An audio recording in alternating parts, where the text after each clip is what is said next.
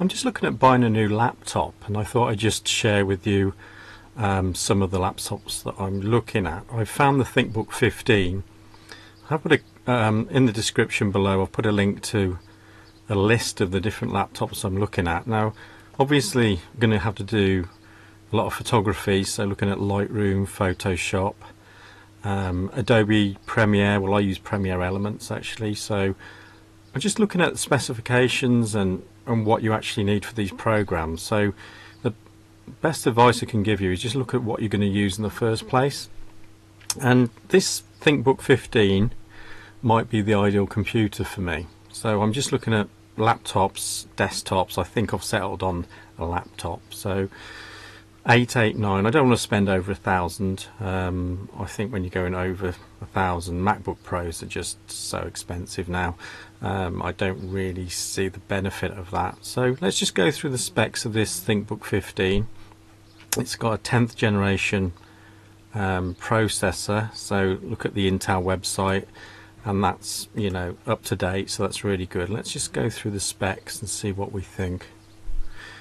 So it's the Thinkbook 15-2L, I suppose, and this is the thing I would look into, is with any laptop, you know, with cameras it's quite straightforward. You get a 5D, but one thing you have to look at with this sort of technology is they're tiny little things like that, and it might be a better screen, or it might be a different graphics card. So let's just go down and have a look.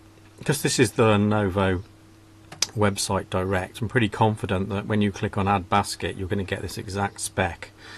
But other websites I would just be a bit careful, because obviously as laptops sell out and they get the last few, you might have an old spec. So this i7 processor is 10th generation, which is really good for laptops, because they've made a slight jump, so you don't actually really need a separate graphics card. Won't go into that too much, but if you research it yourself you'll see that 10th generation i7s are really good. So that's a 1065 G7. I've looked into that processor, and it's going to be ideal really for Premiere or Photoshop, whatever we want to throw at it really. And that's what you're looking to do with this, is trying to get a computer that is beyond what you need, because as they bring out the new software over the next few years, you can guarantee you'll need a better processor and more RAM. It's running Windows 10 Pro, which is really good, so that's very secure. If you're obviously a Mac user, then this is not going to really interest you. I used Macs for I think 10 years, and I switched over to Windows. A strange reason, but it's because the screens were really shiny. They suddenly brought out a range of laptops and iMacs with really shiny screens. I don't like shiny screens at all. I like matte ones, and they would charge an extra for the matte screen. You could get it, and to be honest with you, that put me off. So I've moved over to Windows and been quite happy with it, to be honest, up until recently, where I've started doing more video work, and it's just gone beyond the laptop I've got. So this is another important bit, is the screen. And when you look into screens, if you look at IPS, and it's worth googling this and just having a good look, this is obviously the anti-glare one, so it's not going to be a really shiny screen, it's going to be more matte. It's full HD 1920 by 1080. I don't really need to go beyond that. 4K screens, again we look at Macs, higher end laptops, £2,000 above. You might get a 4K screen, but that's not really relevant for me. Quite happy with that. So that's a really good screen, full HD, backlit, IPS. Just look out for TN panels, and gamers all know all about this, but IPS and TN. Obviously I don't play games on this laptop, that's not what I'm into, so it's just purely photography. So IPS, absolutely perfect. Really important one now for Photoshop users is the RAM. This has just gone up and up and up over the years, the amount of RAM you need, and they'll argue you don't need 16, you could take 8. If you are going to take 8 in the machine, in other words buy a laptop with 8, gigabytes of RAM. This is random access memory, so this is literally the oil of your computer, I think. Really, it's the thing that makes it run smoothly, so you can render things and you can use plugins, and that's really important. So always have too much RAM. The most, just fill it up with RAM is my advice. That's really important. So 16 gig, and it's fast RAM. It's really good RAM, that is. So yeah, quite happy with that. And this is stacking up to be a really good Photoshop stroke Lightroom, light video editing. Well, actually, it's a good video editing machine as far as I can see from the spec. So next one is your storage, where you can store all of your images. Now, I I take all my images off onto onto drives. So this isn't that important to me now. I keep very little on the actual computer. But if you're into video and you want to work really fast, and you want to keep your projects on your computer and then back them up, external backup, then 512 gigabyte is very good, and it's SSD.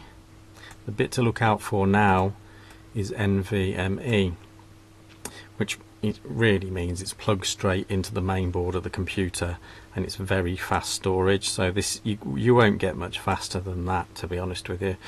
And that means, imagine the main board, the main guts of the computer has to have the Intel chip, and then that's talking to storage, and then you've got memory. It's these three things that are working together to make your computer fast and work really well.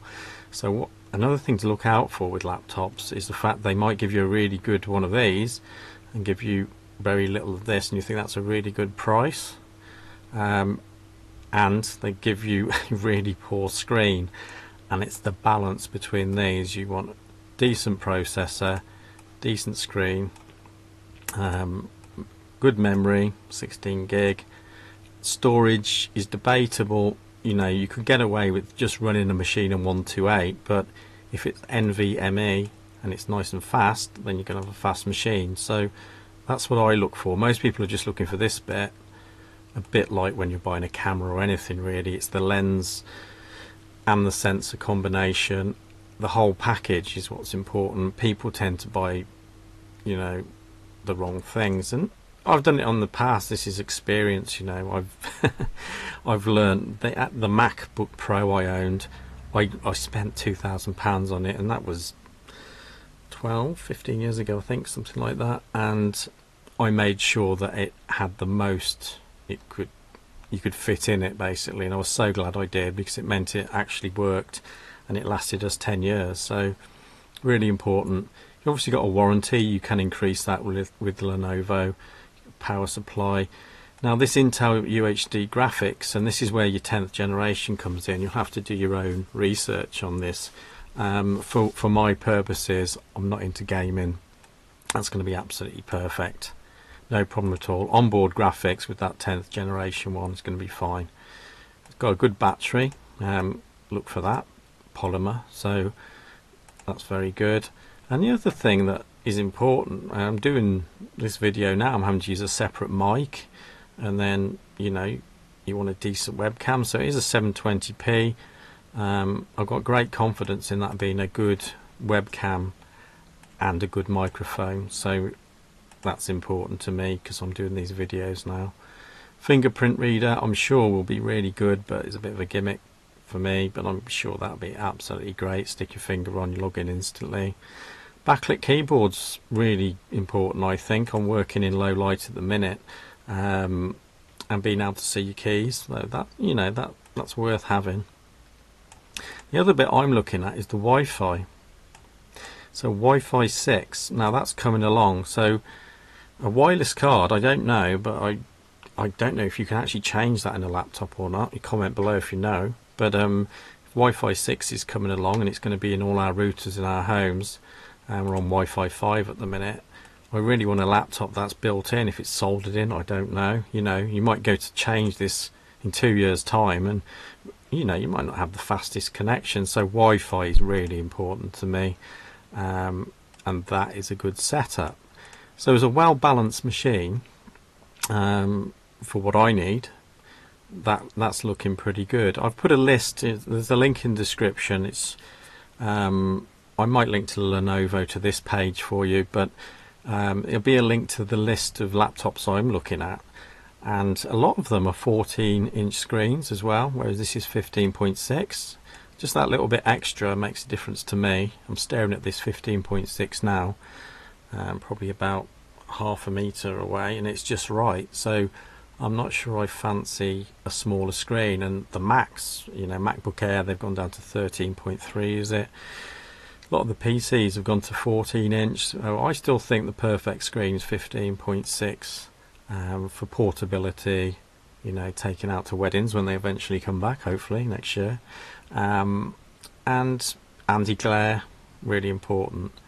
Now Lenovo, and the reason that, you know, I've not owned a Lenovo, I'm not using one now, but my wife and her company, they use Lenovo. I've had experience of using their laptops and looking at them as, you know, very solid machines. So, and I've picked a lot of Lenovos up in the shops, and you know, I've got great confidence in that.